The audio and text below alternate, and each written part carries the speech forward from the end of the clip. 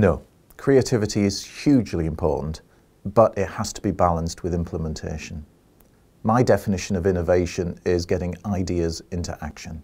So often we come up with fantastic ideas and they go nowhere. The really creative and innovative organisations come up with great ideas and they get them done. Innovation is creativity into action.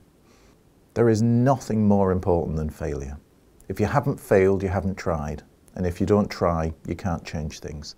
For me, I measure how often people try things, how often they have cycles of improvement, cycles of innovation, and every one of those cycles is a test. And as you know, many of those tests will be failures. And that's really, really important because that's how we build the energy, the momentum, the ideas that will then go on to be successful. Failure is wonderful. We need a museum of failures. We need a conference of failures. And I would encourage you that next time we do a conference totally devoted to magnificent failure.